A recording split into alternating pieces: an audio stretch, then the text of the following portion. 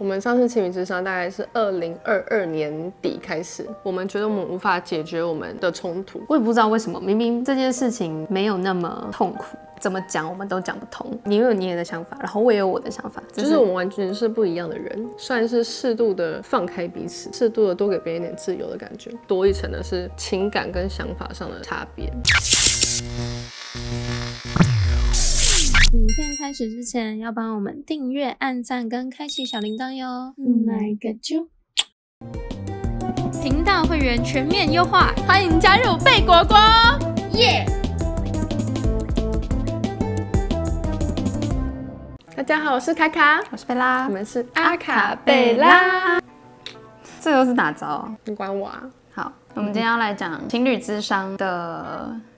带给我们的影响，带给我们的帮助。我们可以先说一下我们当初为什么要情侣咨商。我们上次情侣咨商大概是2022年底开始。哦，是哦。我们从欧洲回来，不是那时候整个心情很差吗？人生最重要的欧洲行程呢，去到那些超级难去的地方，然后花了不少旅费，然后结果我们居然就是啼笑到想分手，就是萌生这个念头，然后可是又觉得好像我们两个人没有办法处理，我们就只好去找额外的帮助。居然是2022年的事情了，那也是蛮久了耶。我们因为这样子的关系，所以我们去做了情侣咨商，再加上我自己当初那时候的情绪也不是特别稳定。做情侣咨商之前，我已经先做了一小段时间的个人咨商，然后中间算是让自己的情绪先稳定一下嘛。然后中间就是决定插入情侣咨商这个环节，这样子。我觉得大家会是想说，情侣咨商是不是像电影的那种，两个人住在那边，然后一个人心理师，然后跟两个人对话这样子？是没错，但是我觉得欧美的电影拍得比较夸张一点，就是没有这么冷，然后没有这么容易吵架，还是其实只是我们没吵架而已，也有可能只是我们没吵架。但是其实他就是一个心理咨商师，然后对两个人这样子。咨商师我觉得算是有一点算是两个人中间沟通的媒介吧。我先继续说一下我们找到咨商的原因，是因为我们觉得我们无法解决我们的冲突，然后有些话讲不出口。例如说，好了，我情绪很多，我很多不满的地方，我很多受不了的地方，可是我知道可能自己也有做不好的地方，但是我觉得我那时候没有能力可以整理好，很平静的去跟他讲这件事情。就他已经状态不好了，可能已经有点忧郁倾向了，我去跟他说话，他有可能会爆炸。我们两个人能做的没有办法保证一定会好，可是好像很大的几率会变不好。你不能讲的话就是又放在那边，所以其实蛮痛苦。然后那时候是因为贝拉身体状况非常差，然后我们工作的脚步非常不一样，我就是那种冲冲冲的个性，然后贝拉就是比较 chill 的个性，变得我们很多东西是在不同频率上面。但是我们又觉得，可是其实我们当初明明就好好的，怎么会变成这个样子？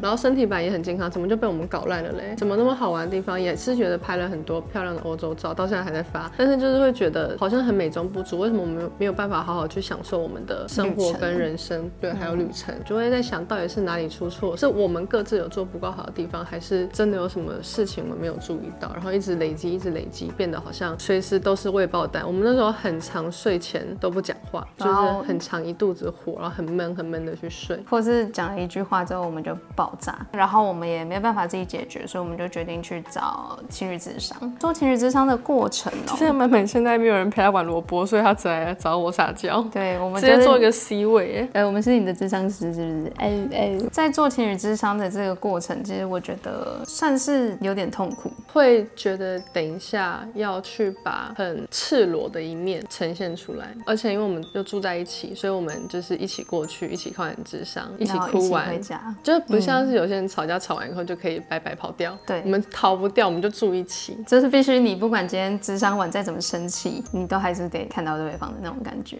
但是我觉得我们想要找情侣咨商很大一个原因，应该是因为我们都想各自继续努力吧。我们都没有说出就是要分手这几个字，就是我们两个都想解决，只是我们没办法靠自己，所以我们最后就是去靠找情侣咨商。但那时候情侣咨商会先让贝拉去看，是因为那时候算是你情绪非常不稳定吧。我们在一起以后，我一直在问贝拉要不要去看咨商师，因为我会发现他有时候无法控制情绪，就是他可能会心情不好的时候，他就会突然消失，然后会去房间里听到他在尖叫，然后或是真的捶墙壁，或是突然就砰撞墙壁，然后手就会受伤，或是有时候讲话讲到用头就撞墙，对，就是比较激烈。然后可是他平常很平静，或者吵架吵一吵以后，他会就直接甩门，落下他平常不会骂的脏话，而且是对我骂，我觉得很错愕。然后可是我当下也很想爆发，但是我就会觉得一定不会有什么好帮助，但是我那时候也很痛苦，所以我其实说服贝拉去看个人諮商，说服了很久，因为我觉得贝拉那时候是非常不会表达的人，他一定是很多东西都闷在心里，然后突然有一个针一碰到他就爆炸那种感觉，所以我其实蛮感谢你后来愿意去看諮商的。你可以分享一下为什么你会愿意去看，然后你觉得对你的帮助是什么？其实真的就是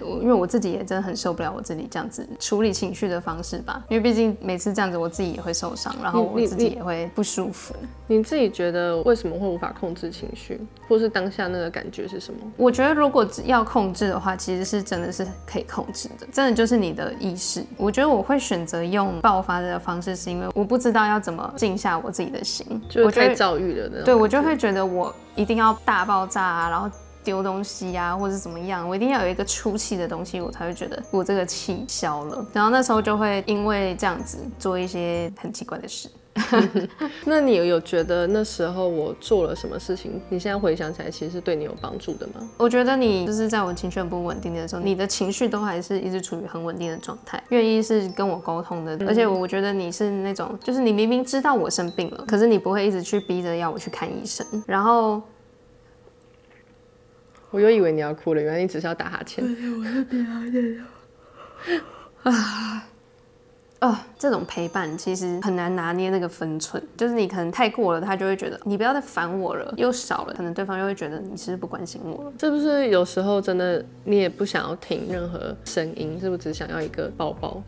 就是那种时候，我觉得耳朵就是关闭，就是什么都听不进去，就是感觉你知道他讲的这句话是好，是对你好，但是你就是不能接受，只会更烦，就是宋楚瑜就是处于情绪躁郁的时候，就算我自己好了，我自己真的当下就只是我需要释放那个负面能量，然后你再给我任何刺激，不管是好的不好的，我都会很受不了。所以我觉得我算是设身处地去着想吧。我那时候能做的就是让你在里面发飙一下，给你几分钟，然后我再走进去，就是抱抱你，摸摸你这样子，摸摸你的头啊，什么不是摸摸别的地方，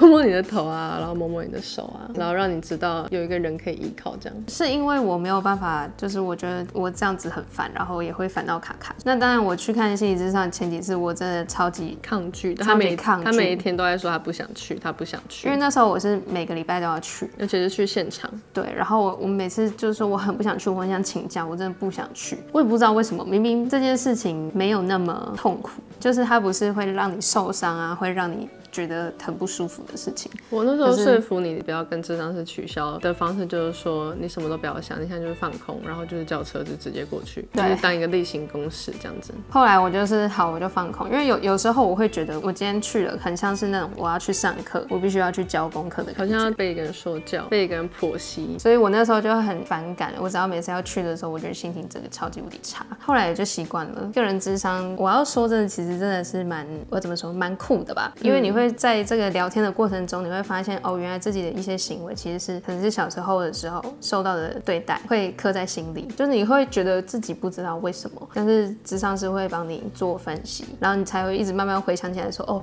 原来我小时候受过这样的事情，每件事情的态度都是因为那个时候所影响的。这个过程也是很痛苦的，因为你必须一直去挖、去剥你的，它就像一个伤口，你就是洋葱一层一层层剥开你的心。好啦，没关系，反正它就是很像一个伤口，它原本已经好了，但是你必须要把它上面的结痂撕掉，你每次取就去撕掉，去撕掉，去撕掉，这样子。这样讲好痛。所以那时候我都很崩溃，我只要去諮商，我每次下来眼睛都是哭得超级无敌肿。那你也很棒，你真的度过了。在我自己个人諮商比较稳定一点之后呢，我们就插入了情侣諮商这件事情。我觉得情侣諮商跟个人諮商真的也都很不一样。情侣諮商感觉就是又要从头开始諮商一次的那种感觉，就是讨论的是不太一样的事情。我觉得两个人的在心理素质上面必须要很强大，会非常赤裸的把你所有不爽的东西，然后你可能看不惯对方的事情，最深层那种最黑暗的想法，你必须要拿出来跟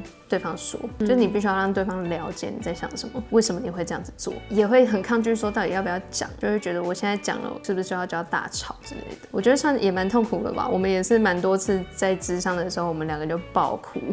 然后但是我觉得那时候爆哭都还算是稳定的情绪释放。因为有一些哭是爆哭，然后开始叫骂，然后那种都会情绪高涨，但结果没办法处理任何问题，然后你也不是很有逻辑的去表达你的感受。我觉得情侣諮商的感觉比较像是你知道有一个不是你朋友的完全第三方立场的人，就是一个很中立的人，然后你自己心里知道这件事情。我觉得光知道这件事情你就会比较平静一点。諮商师都会引导一下，问我们一些问题，说最近有什么想要表达的事情吗？我们就会尝试的说出来。然后可能像今天我讲完，諮商师可能他会看情况，他可能不一定会立刻请贝拉讲，他会先问问看我的一些想法，再问问看贝拉一些想法。我觉得光这个过程就很重要，因为这个过程你就气不起来了，你就是在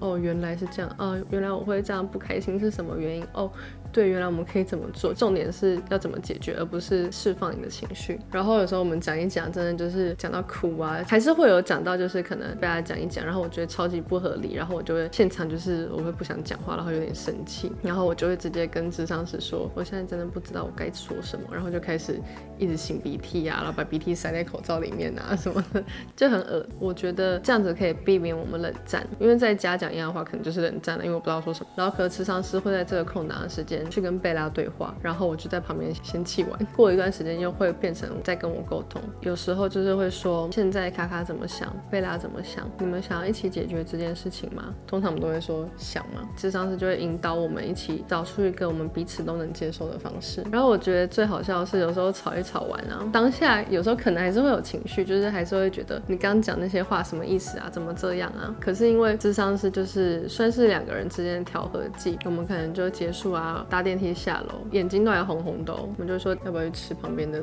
晚餐？等一下吃什么？就是我不知道，就很像把情绪留在諮商室，然后下来就是啊，垃圾倒干净了，然后我们就去做一点其他事情转移注意力这样子。我们应该有上了5、6次情侣諮商吧，然后就觉得哦好像没什么好讲的，我们就一切开始慢慢好转。然后回家的时候其实也会稍微反思一下，我自己的方式也还是会看看除了我们自己的情绪之外有什么生活可以调整的地方。例如我们上一个家可能真的让贝拉住得很不舒服，那我们就会决定一定要赶快换下一个比较舒服的地方。然后还有工作量是不是真的让贝拉负荷不了了，怎么调整，减少工作吗？或是我们能用什么方式取代？可能我觉得那时候会有一个很大的症结点嘛，因为我就是觉得年轻的时候就是要很努力，然后你就是要赚越多钱越好，因为我不知道自己可以工作到什么时候，我也会想赶快存很多钱，赶快买好房子，然后赶快就可以出国，然后赶快也可以帮彼此的爸爸妈妈买房子的那种感觉。所以我有时候工作状态我很冲，但是贝拉比较 chill， 然后我就会觉得很受不了。我那时候的想法，我不知道该讲自私还是该说太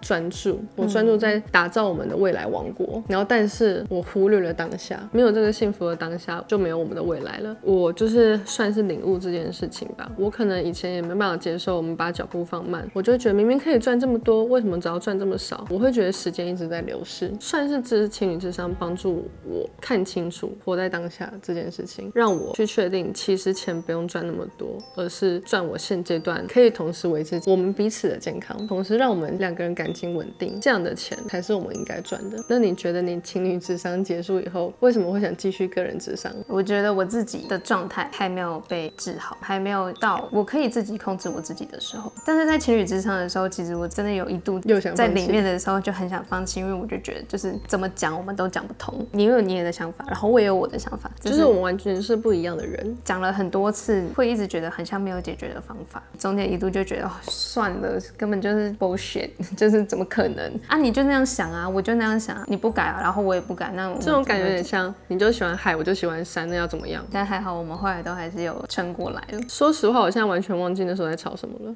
我忘记了。以大方向来说，就是我们两个完全走不同的路，然后现在变成跳。我们会去看諮商，就是希望未来都还有对方嘛，慢慢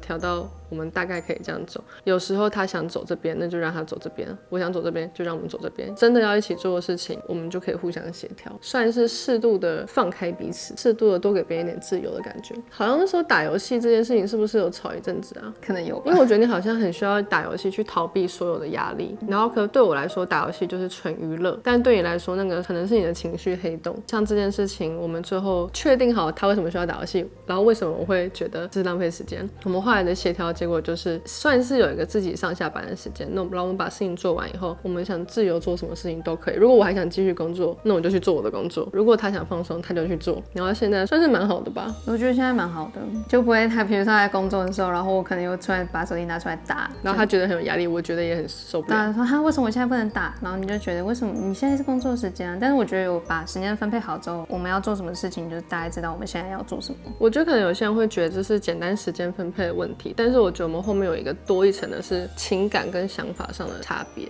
我其实觉得，如果你们两个人现在遇到我们曾经遇到的状况，然后你们也很想要在未来有对方，真的可以好好聊聊天，然后看看要不要去试试看做情侣諮商。我觉得也不要用强迫方式，真的就是聊天，因为我觉得任何人都不喜欢被强迫。回到我个人諮商，你本来是每个礼拜一次吗？对，我原本是每个礼拜一次，2023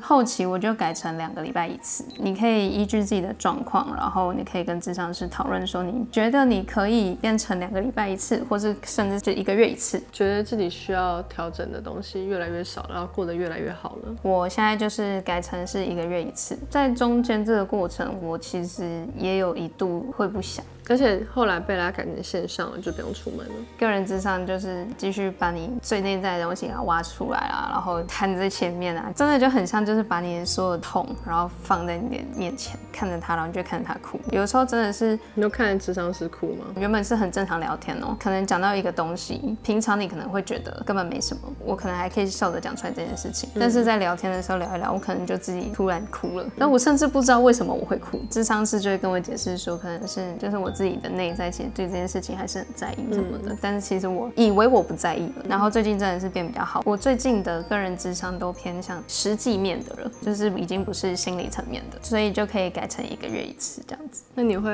非常建议类似状况人去諮商吗？我觉得諮商这件事情本身就是一件好事。以前啦可能会觉得说你去做心理諮商，你是不是心里有病？但其实不是，我觉得你有任何你没办法解决的状况，你自己也不知道该怎么做，你就可以去找諮商师询问。我觉得大家可以尝试很多諮商师，找到一个跟自己属性，然后自己最适合。对，你要找到一个你最能放松的諮商师，因为諮商师也会跟你讲说，如果你今天觉得跟我聊天不放松，你完全是可以再去找其他諮商师的。他们没有绑约，选到一个自己喜欢的諮商师很重要。我自己觉得这也算是一个像是一个疗愈费，虽然諮商不算便宜，1个小时大概2000吧，情侣好像1个半小时大概3000还是4000，我有点忘记了。我觉得諮商很像是让你的人生轨道变回正常，甚至是可以加速的加速器。反正大家应该都知道，被受到情绪困扰，应该很多事情都做不好，然后会对很多不管人际啊、工作、个人肯定都会有影响。所以我觉得这个东西算是一个蛮值得的投资，然后对我们2个人的帮助，我是真的觉得也蛮大的。我最后就是想要说，就是在情侣諮商上面，如果你想要跟你现在的另一半继续走下去，然后想要都很稳定的话，我觉得可以尝试去看看。然后个人諮商的话呢，我觉得你有这些问题不是你的错，它只是一个情绪上的状况，就是它不是一个丢脸的事情。只要愿意去面对你现在所遇到的问题，然后你愿意去解决，这都是好事。因为我自己那时候在状况不好的时候，要我去看諮商，我真的超不想，但打死我都不想。你现在拿刀威胁我，我也不想。你意识到自己有问题的时候，你就可以多去尝试看看。那我们今天分享到这边，希望新的一年大家都可以过得开心、幸福。到这边咯，拜拜。